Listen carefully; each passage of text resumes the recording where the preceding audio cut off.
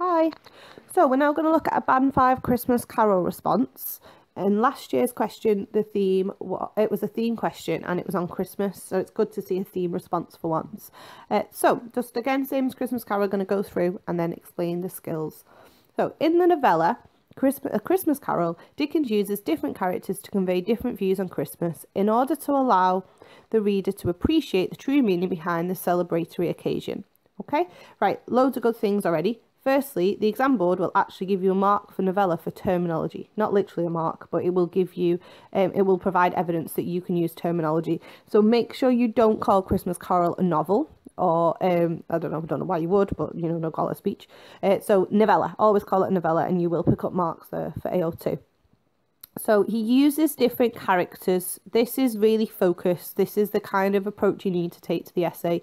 If you get a theme question, you need to think about how the different characters contribute to the theme.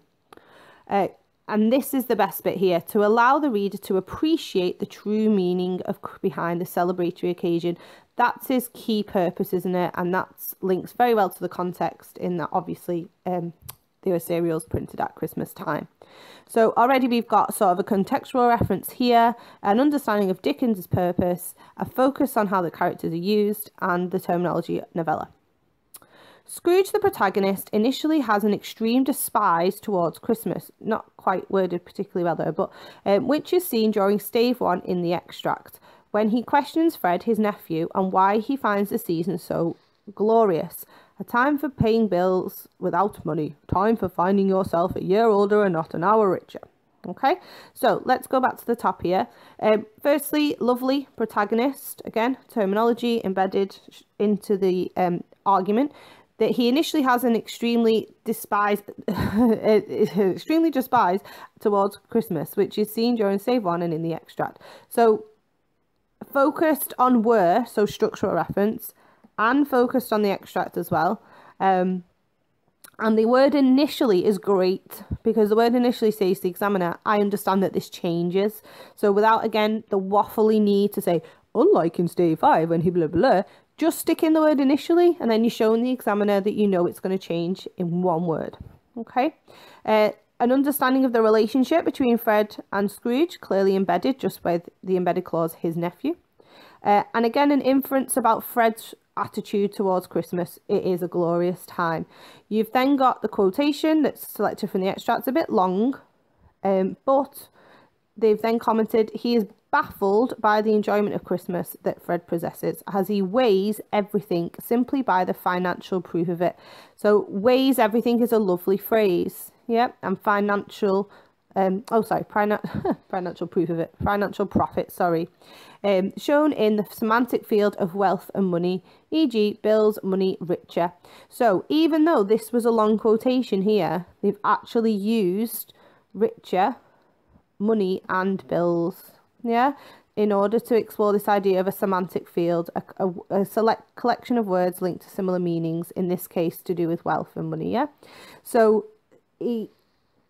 so this really effectively and very cohesively and very precisely analyzes Scrooge's attitude towards Christmas. That if it doesn't have financial profit, he's not interested. It doesn't weigh anything. Even there's a lovely metaphor there in the way they've written that. This highlights Scrooge's one passion in life, which gives no space for anything else, e.g. Christmas. I think it's important that they've put that there, because that is the focus. I'm going to write F here for focus. That's the focus on the question right there. If they hadn't put that in, gives no space for anything else, none of this would quite be pinned down here in the question. But by putting that on, it really emphasizes that they're focused on the fact that Scrooge has no time for Christmas because he only cares about money. It's a really, really valid point. He proceeds to say, that's a lovely link, a lovely cross-reference link there, every idiot who goes about with a Merry Christmas. He describes those around as idiots simply because they view Christmas as a time of generosity and appreciation rather than based purely on wealth, unlike Scrooge. So cross-referencing and comparing here, how Scrooge feels about the people around him, namely Fred, and how he insults them, because they think that Christmas is a time for generosity and appreciation. Yeah, so there's still a focus on how people view Christmas and how Christmas is presented. And then this is lovely. This is a message Dickens wanted to convey, that Christmas is a time where people feel charitable. However, we should possess these qualities always, not just when poverty becomes a more apparent issue during Christmas, because it always remains despite what time of year it is. All of that is, although a bit waffly, is basically a really inherent understanding of Dickens's aims here and what he hoped to do in the novel, and the ideas he wanted to promote. There's also plenty of links to the contextual ideas here about poverty being more apparent during Christmas time, and that it is always remaining, and the idea that people are more charitable at Christmas. That says charitable. You might be able to tell so far this didn't get full marks. It got 36 out of 40. So there's, and I think perhaps is a little bit, you can see here there's a lack of conciseness compared to Inspector Calls. That's a long, winded way of saying that, really. However, still an outstanding piece of work. However, right, the word however is great because it indicates to the examiner that you're starting to be evaluative and you're starting to think about how this isn't the case throughout the entire text. Scrooge's hatred towards Christmas is something that has developed since he was a young boy, and hence why it remains so powerful. Brilliant. So that's using stave 2 to understand why Scrooge ended up this way. He's psychoanalytically looking at Scrooge and how he ended up this way. This is shown in stave 2, when the ghost of Christmas past takes Scrooge to a place of his childhood where he sees himself as a boy spending Christmas Day in solitude. Solitude's a lovely word. A solitary child neglected by his friends. Now, this quotation, the student has remembered, which again is a sign of engagement and is a sign of sort of a thorough understanding of the text, which you need to hit those top bands. This conjures the theme of isolation, something everlasting in Scrooge's life. So again, really insightful here about the impact that isolation, I'm going to write I for insightful, about the impact that his childhood has had on him and how that ties into the way he sees Christmas. I think it's very important that obviously he's spending Christmas Day alone. There's well-focused evidence there. Out of all the things you could pick from his childhood, it's the fact that he's spending the day by himself at this point anyway. His limitation to contact with others causes him to build barriers, again, really psychoanalytical there, between himself in the outside world and his cruel ways. So really thinking about what's made Scrooge this way. The language used here, e.g. solitary and neglected, are a juxtaposition to how Christmas should be spent. Very nice. They could say that how Dickens believes Christmas should be spent, just so it's more rooted in the text and Dickens's purpose. And it contrasts his experiences in stave 5, so lovely juxtaposition, in which he is in the company of his nephew Fred and his family, this being the pinnacle of the rest of the Christmas days Scrooge will experience. Now, perhaps there's a lack of organisation here, because there maybe could have been a conclusion here about how maybe Dickens uses Scrooge to represent that people who don't celebrate Christmas right, or don't have the right attitude towards Christmas, maybe because, you know, they have suffered in their childhood, and that should be something that, again, we need compassion to overcome that, and we need to sort of, I don't know, is there a route there to improve society by suggesting that things start in childhood and we need to make sure that our children are looked after if we want Christmas values to be celebrated through our adult life? Again, just a suggestion, not something you would need to put in. So here at the beginning, at the end here, we've got the cross-reference to stave 5. This maybe should have started a new argument, because this is obviously essential, the way he changes his attitude to Christmas. However, there's some nice cohesive link in here. It is the isolation he has been reduced to as a child which have remained potent within his life, as all of the Christmases following, aside from the celebration during his work for Fezziwig, have been spent in solitude, and so he finds no sentimental value with Christmas. As to him it has the same value as any other day, in which he barricades his feelings with his money, which he is so reluctant to let go of, e.g. gripping, scraping, clutching covetous old sinner. So, sorry, scrapping. So we've got here maybe just not quite coming back to that original point about his childhood, except to say that he's always felt this way. There's just maybe missing here, I think, and this is perhaps why it hasn't got the full marks, to be thinking about, like I've just said, about, well, what's Dickens' suggestion here? Why did he bother making it that Scrooge has always been alone on Christmas? Why could it not just be that he chose to do that as an adult? What is Dickens suggested by the fact that this started as a child? And how does that suggest that we should be, how can we save Christmas? How can we promote those values to somebody who has gone through that as a child, other than being visited by four ghosts, which obviously not everyone can have that wonderful experience. Fred, however, is a caricature for the good within society, and his character is a juxtaposition to Scrooge despite their relation. That's beautiful. That's a really clear Band 5 argument. There's a focus on juxtaposition. The fact that he's like a caricature, so sort of summarises his... Again, there's another way of saying that he's a symbol for the good within society, isn't he? For understanding of Fred as a character, because he is, and an understanding of their relationship. So within one sentence, we've got so many skills there. That is a clear Band 5 argument and paragraph opener. He firmly believes, really nice, just a personal response. Yeah, and that's what you get marked for, just having a personal response to the text. He firmly believes that Christmas is a joyous occasion, that it is imperative that people spend it in good humour, another good word. He feels that Christmas is a time of joy and celebration, as well as contributing to those lower in society, which is obviously the ticks there because that's the whole point of the novella, isn't it? A good time, a kind, forgiving, charitable, pleasant time. So, again, direct references. Fred himself is a symbol of Dickens's views. Brilliant.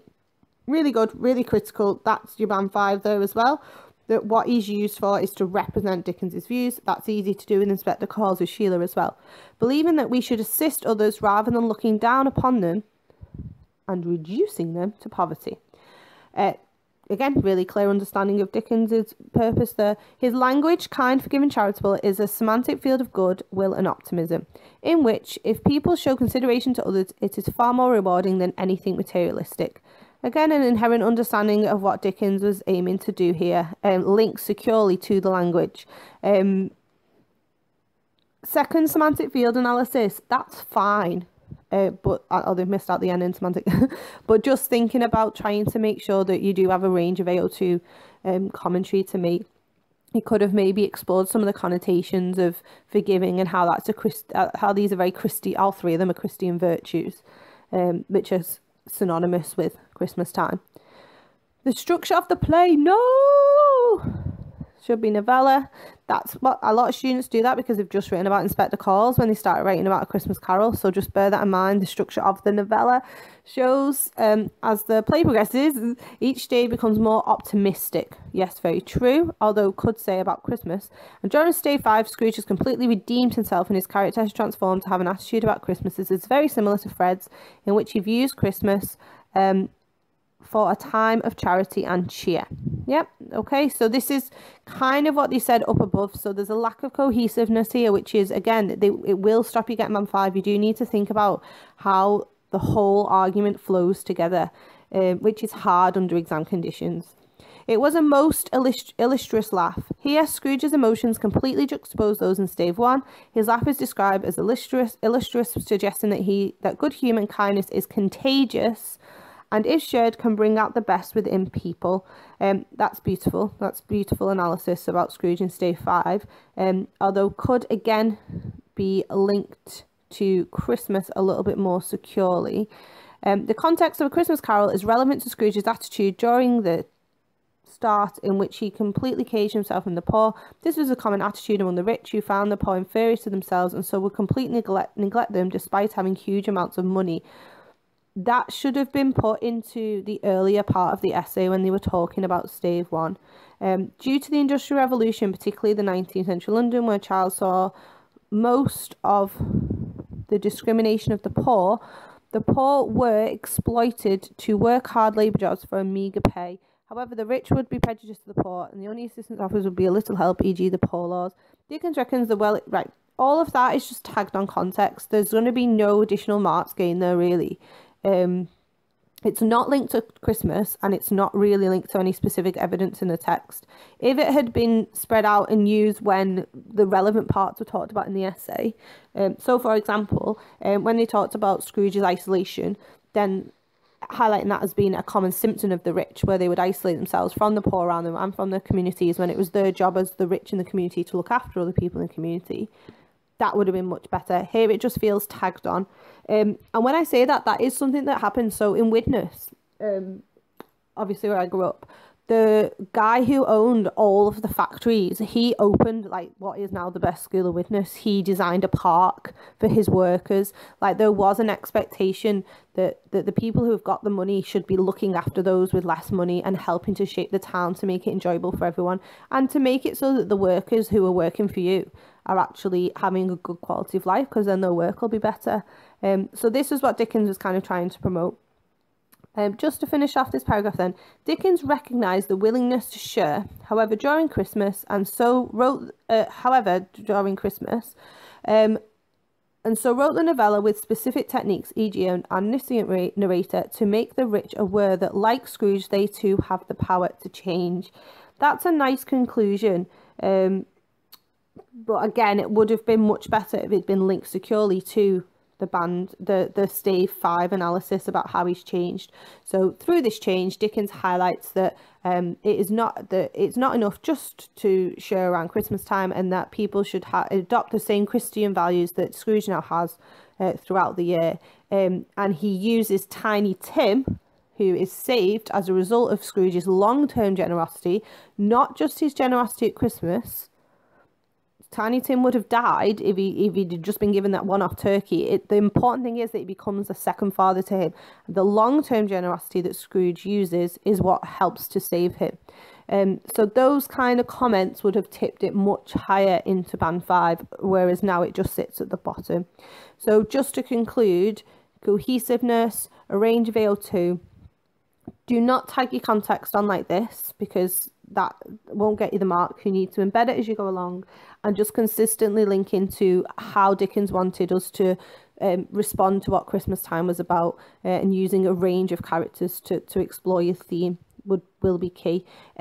It's a shame really that she's not mentioned the Cratchits, because I think that they are used to demonstrate the value of family at Christmas time, and that actually the Cratchits have a richer Christmas day because they have family and they have each other, and they're looking rich in their ribbons, and they're all celebrating over the tiniest pudding possible. They're showing gratitude, and they actually have a lovely day just because they value being with each other. And that's lovely to explore in terms of Christmas, so that's a shame that wasn't explored as well. I hope you've learned a lot from that. Again, any questions, just put them in the comment box, or speak to me in class. Bye.